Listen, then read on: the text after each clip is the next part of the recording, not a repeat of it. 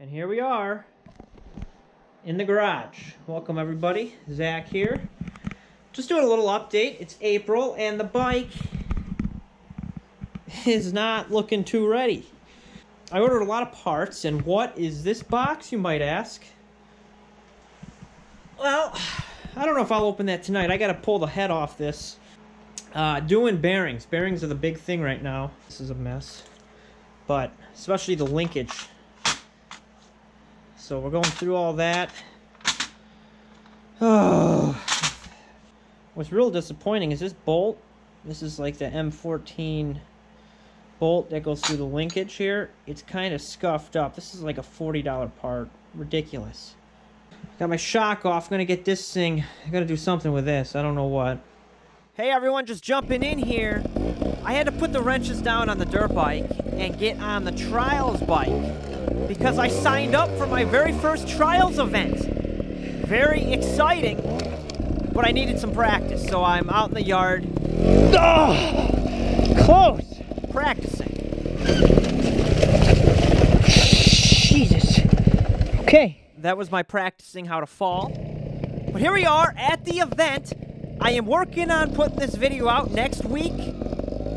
It's so cool. This is a whole different world of things. I'm really excited for this. I'm sure you guys will enjoy it. So stay tuned. Back to the bike. Update. So I got the power valve covers off and tank and everything. So we're in here now. Nothing surprising or anything. Just, you know, going through it. A little bit of oil on this side I kind of cleaned out. I'm going to clean this up real nice, but yeah, then we'll pull the jug off, take a look at the piston, the rings, the heart of the engine, and hopefully things are good.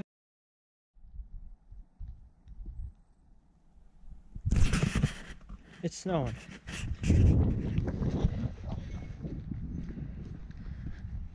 Middle of April, and it's still snowing. This sucks. So guys, I have to apologize. I don't think I'm going to be able to get a video done other than this one that you're watching right now. So we got some things to unbox. I got some things to review. We got a lot to do.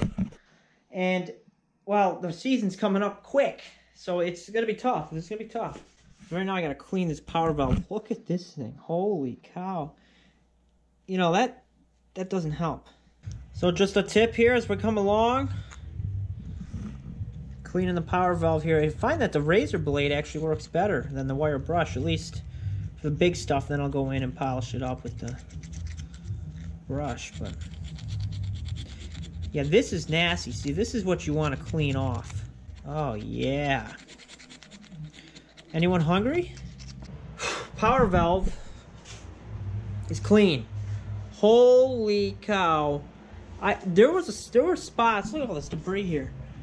I think I took off a 1/4 inch of buildup. I mean, and if anyone, you know, if you don't know what the power valve does, this goes in your, this is kind of hard to see, but it goes in the front. So this is basically where your exhaust pipe's going to come out. And this flap opens up as your RPMs increase. And that works by this, well, let's show you this little actuator arm here.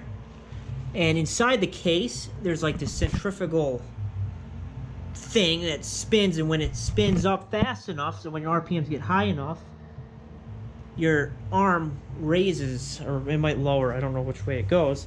But anyway, it turns this, well, it's not together, but it turns these pieces and opens this flap. But when it opens up, that's when you hear that whap! If, you know, I'm just curious, you know, this area, this, you know, opening, if it's all clogged up, you're losing some power there. And then there's also some ports on the side here. Let's take this out. These work the same way. They open and close. It's actually worn. There's like a little bit of a worn edge on it. So these rings are due. And this blow-by here definitely tells you, hey, and it's getting by both rings. So you're losing power. That means you're losing power.